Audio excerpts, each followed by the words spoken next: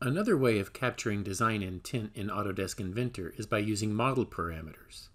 Model parameters are similar to user parameters, except that when you create them during the sketching process.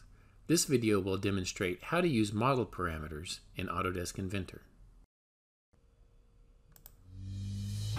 Welcome back to Practical AutoCAD and Inventor, your source for practical solutions to your problems with AutoCAD and Autodesk Inventor.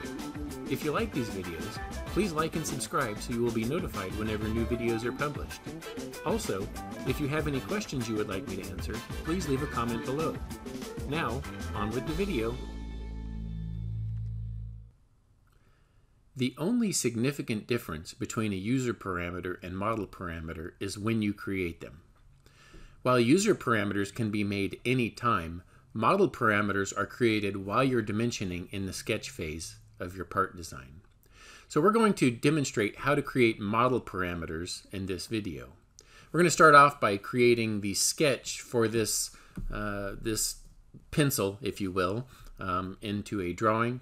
You'll see that it is a revolved feature, so I'm going to be using a linear diameter. I'm going to be projecting an axis as a center line, and I'm going to apply 3 model parameters to this drawing.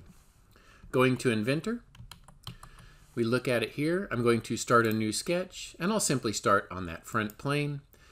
Because it's going to be a revolved feature, I will want to first project that x-axis as a center line. So again, on the Format menu, we'll go to the Center Line tool. I'm going to say Project My Geometry, and I'm going to expand the origin and pick that x-axis so that it's displayed as a center line. Once I've got that in place, I can turn off the center line function, and I can simply draw my lines.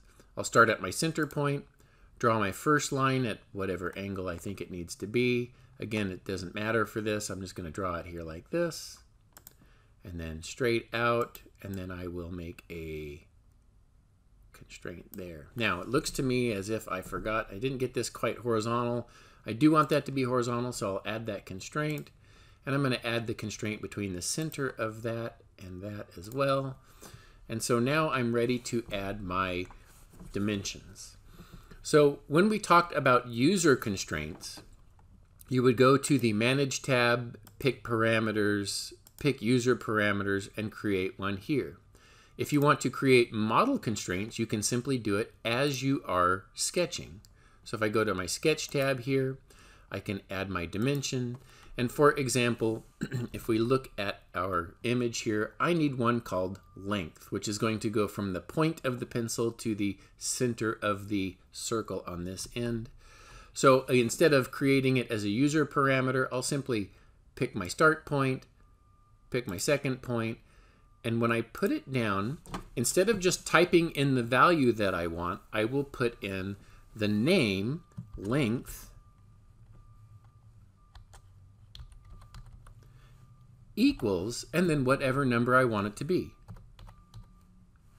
Notice that it all turns black in the dimension box there.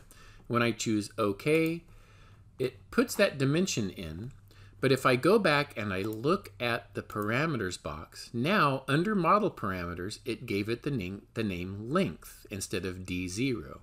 Okay, so again, if I want to do that again, I can do the same thing for the angle.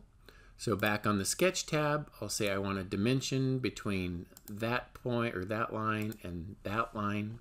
Pardon me, I need to make sure I get the line there. Okay. Click. You'll type in the name that you want it to have, angle, equals, and then whatever number that has to be. And then finally, if I want my diameter, again, using linear diameters, you pick the line, you pick the center line, it automatically gives you that linear diameter option. And now I can say the diameter is equal to whatever the number is going to be.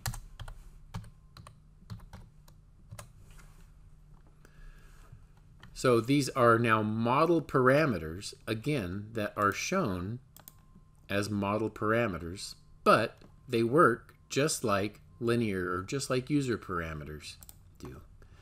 At this point, my drawing is fully constrained. I can finish my sketch, and now I can revolve it.